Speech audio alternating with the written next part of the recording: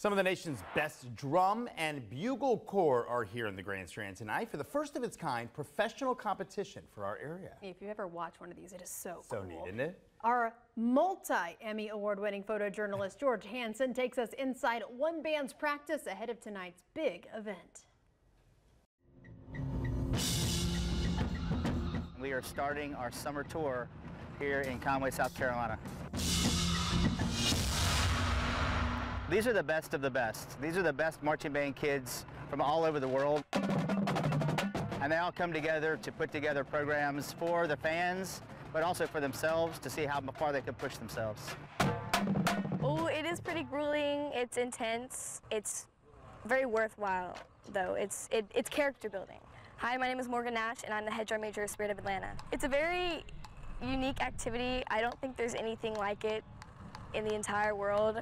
Nothing else that I've ever done can compare to it. It's just this very unique sense of family, because you're with these people like all day, every day. I'm here because I love performing. I've been doing this for about 8 years, and I really want to bring my experience from here back to my students that I teach at home.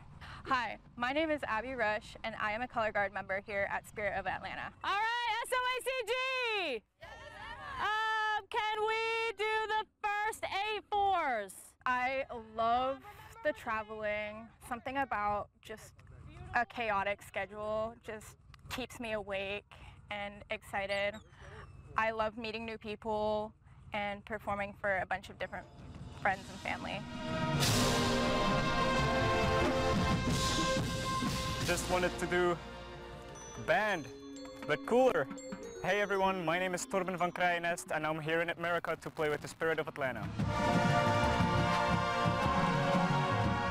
Oh, it's so awesome. I've been waiting for this moment since I got back in Belgium last season. It's so cool to play for a whole bunch of people, just have fun with my friends as well. It's really cool. I really like it.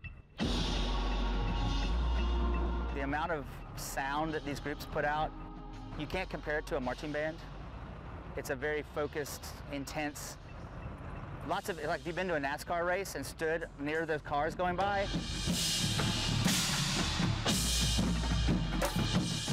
It's that kind of energy from a band.